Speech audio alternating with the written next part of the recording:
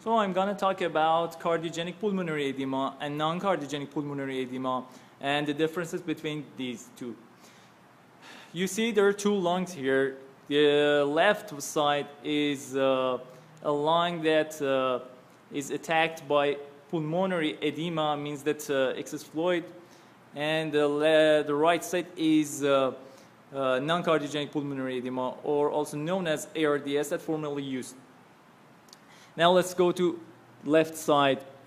Cardiogenic pulmonary edema basically can occur by excess pressure in left atrial and also a left side of the heart, means that there is some kind of backward failure, and due to that this backward failure, you know that the left heart, imagine left heart is here and left atrium is here, then left atrium, when pressure inside the left atrium goes up, then this pressure can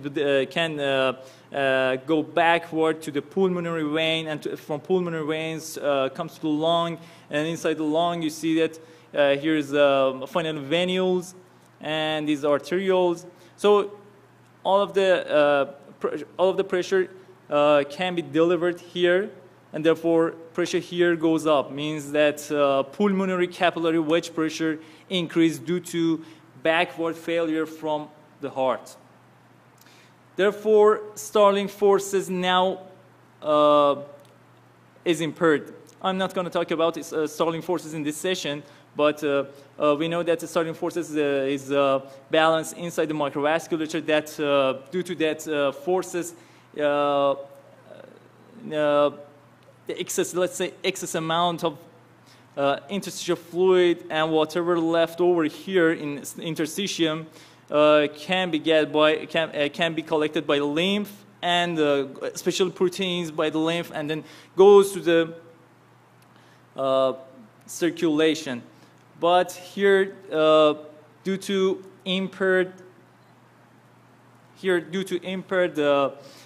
permeability that's caused by pressure, backward pressure from the heart, now the patient is experiencing some kind of excess amount of fluid and accumulation of fluid here in his interstitium. Therefore, interstitial fluid now is full of plasma proteins, and whatever inside plasma.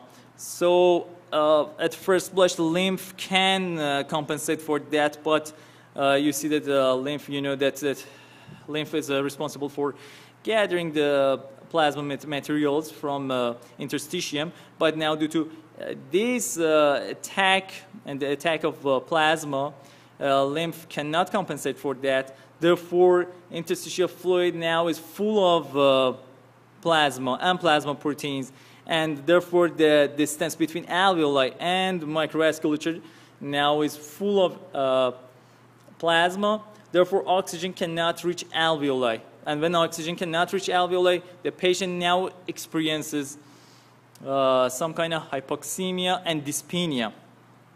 Therefore, patient when lies down experiences more preload and more end diastolic volume in the heart, therefore even more pressure inside the pulmonary vessels, and pulmonary capillary wedge pressure also again overwhelmed by lying down.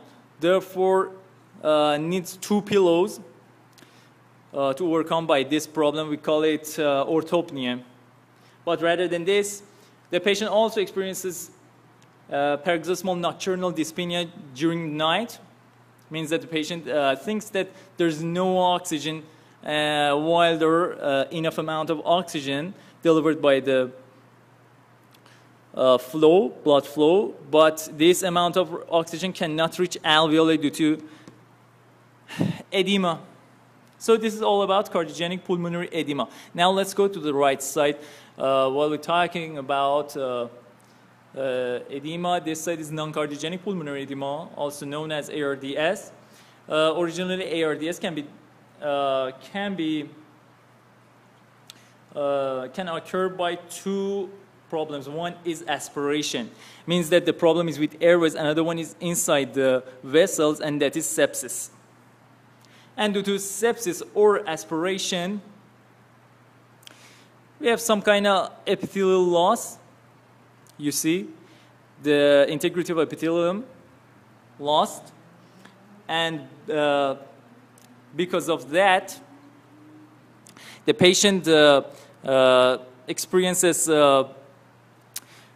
accumulation of fluid inside the epithelial cells. Means that normally the amount of plasma that infiltrates interstitial fluid should be collected by lymph. But now, due to epithelial loss, a considerable amount of plasma fluid now accumulates inside the alveoli. Means that plasma proteins now going up inside the alveoli, therefore surfactant escaping. Due to this proteinosis, this is plasma protein, and because surfactant goes away, now alveoli collapsed. And when alveoli collapsed, the patient experiences some kind of atelectasis. Means that even a lobe or some lobes of lung collapsed, and due to this atelectasis, no longer oxygen can go from blood inside the alveoli, inside the airway. Therefore, we call it some kind of shunting, the phenomenon shunting. And finally, this is cause for hypoxemia.